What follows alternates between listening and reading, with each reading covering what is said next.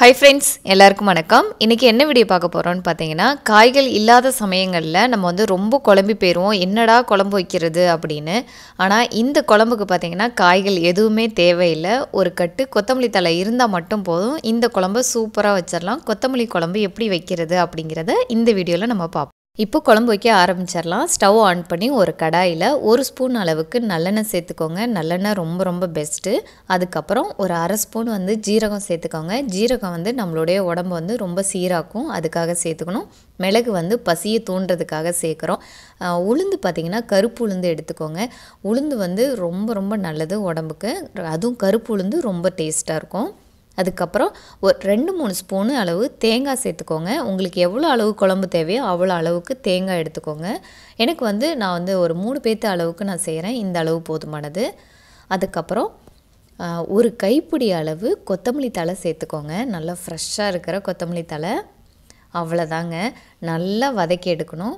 ரொம்ப நேரம் அந்த கொத்தமல்லி வதங்கணும்னு அவசியம் இல்லை. இந்த மாதிரி ஒரு 5 நிமிஷம் நல்லா வதக்கி எடுத்தோன்னாவே போதும். அவ்வளோதான், முடிஞ்சு நம்ம குழம்பு. இப்போது எல்லாம் ஆறுனதுக்கப்புறம் நான் ஒரு சின்ன மிக்ஸி ஜாரில் நான் எல்லாத்தையும் சேர்த்துறேன். அதுக்கப்புறம் கொஞ்சமாக தண்ணி சேர்த்து ஃபஸ்ட்டு அதை நல்லா அரைச்சி எடுத்துக்கலாம். அரைச்சி எடுத்ததுக்கப்புறம் திரும்ப அதே கடாயில் நான் ஒரு 2 ஸ்பூன் அளவு எண்ணெய் சேர்த்துக்கிறேன். அதுவும் நல்லெண்ணெய் சேர்த்துக்கிறேன். அதுக்கப்புறம் நம்ம குழம்பு தாளிக்க ஆரம்பிச்சிடலாம். எண்ணெய் காஞ்சதும் கடுகு, உளுந்து பருப்பு, ஜீரகம் கொஞ்சம் சேர்த்துக்கோங்க. அப்புறம் பார்த்திங்கன்னா சின்ன வெங்காயம் இதுக்கு ரொம்ப டேஸ்ட்டு நல்லாயிருக்கும்.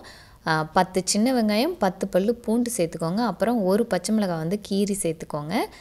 அதுக்கப்புறம் எண்ணெய் காஞ்சதும் நம்ம கருவேப்பிலை சேர்த்ததுக்கப்புறம் இந்த வெங்காயம், பூண்டு, பச்சை மிளகாய் இதையும் சேர்த்து நல்லா வதக்கி எடுக்கணும்.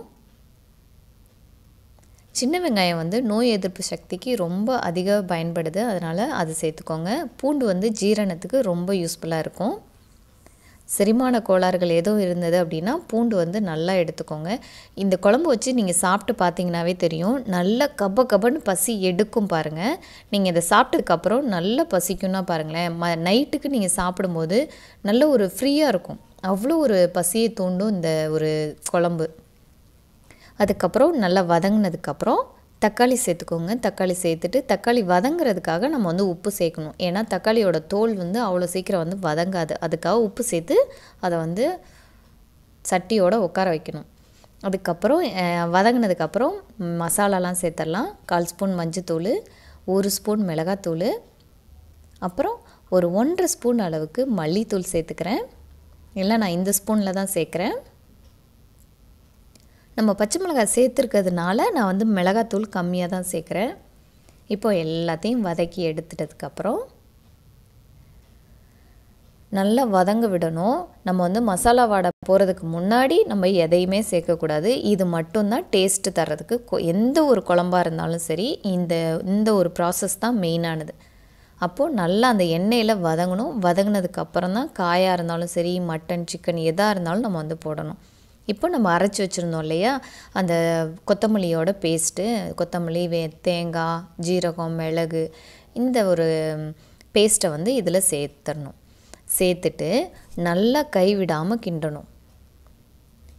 இப்போது நம்ம அந்த மசாலா இந்த ஒரு கொத்தமல்லியும் நல்லா வதங்கணும். வதங்கினதுக்கப்புறம் நம்ம கொஞ்சமாக தண்ணி சேர்க்க போகிறோம்.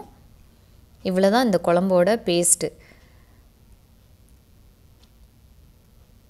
இப்போ பார்த்திங்கன்னா மிதமான தீயிலே வச்சு அந்த மசாலா வாடை போகணும். அந்த கொத்தமல்லியோட பச்சை ஸ்மெல்லெல்லாம் போனதுக்கப்புறம் நம்ம கொஞ்சமாக தண்ணி சேர்த்து கொஞ்ச நேரம் கொதிக்க விட்டு இறக்கிற போகிறோம். இது தாங்க நம்மளுடைய குழம்பு. அவ்வளோ டேஸ்ட்டு சூப்பராக இருந்தது. நான் ஃபஸ்ட்டு டைம் இல்லை, ஒரு 2-3 டைம் நான் ட்ரை பண்ணி பார்த்துருக்கேன். அவ்வளோ அருமையாக இருக்கும். நமக்கு சாதம் கூட இதில் நான் கிளறி தடுவேன். என்னோடய ஹஸ்பண்டுக்கு பார்த்திங்கன்னா இந்த மாதிரி நைட்டே நான் பண்ணி வச்சுருவேன் இந்த குழம்ப. அடுத்த நாள் காலையிலைக்கு நான் சாதம் போட்டு கிளறி கொடுப்பேன். டிஃபனுக்கும் பார்த்திங்கன்னா அவ்வளோ அருமையாக இருக்கும். கண்டிப்பாக ட்ரை பண்ணி பாருங்கள், அவ்வளோ சூப்பராக இருக்கும். இதை ஒரு 3-5 நிமிஷம் தண்ணி ஊற்றுனதுக்கப்புறம் கொதிக்க விடுவோம். கொதிஞ்சதுக்கப்புறம் பார்த்திங்கன்னா நம்ம எண்ணெய் சேர்த்தோம் இல்லையா, அந்த எண்ணெய் எல்லாம் பிரிஞ்சு வருது பாருங்களேன். அவ்வளோதான். இந்த பிரிஞ்சு வந்துட்டாவே குழம்பு வந்து நல்லா கொதிஞ்சிருச்சு, நல்ல ஒரு டேஸ்ட்டுக்கு வந்துருச்சுன்னு தான் அர்த்தம். அவ்வளோதான் பாருங்கள். இந்த அளவு இருந்தாவே போதும். நமக்கு வந்து ரொம்ப தண்ணி வைக்கணும்னு அவசியம் இல்லை. கொஞ்சம் கொழப்பாக இருந்தால் தான் இந்த குழம்பு வந்து அவ்வளோ டேஸ்ட்டு நல்லாயிருக்கும். அதுக்கப்புறம் ஸ்டவ்வை ஆஃப் பண்ணிவிட்டு எப்போதும் போல் என்னோடய சீக்ரெட்டு 1 ஸ்பூன் நல்லெண்ணெய் சேர்த்தா தான் எனக்கு வந்து மனசு திருப்தியாக இருக்கும். சேர்ந்ததுக்கப்புறம் கடைசியாக வந்து கொஞ்சமாக கொத்தமல்லி தழை தூவி வேறு இதில் மாற்ற போகிறேன். இந்த மாதிரி மழை சீசனில் பார்த்திங்கன்னா காய்கள் ரேட்டு ரொம்ப ஜாஸ்தியாக இருக்கும். ஒரு கட்டு கொத்தமல்லி இருந்தால் போதும், நம்ம வந்து அழகாக அந்த குழம்பு வச்சு முடிச்சிடலாங்க. அதனால் நீங்களும் கண்டிப்பாக ட்ரை பண்ணி பாருங்கள். செஞ்சு பார்த்துட்டு எப்படி இருந்தது அப்படின்னு எனக்கு வந்து கமெண்ட்ஸில் சொல்லுங்கள். சரிங்களா? அது வரைக்கும் இன்னொரு வீடியோவில் உங்களை வந்து பார்க்குறேன். அது வரைக்கும் பை.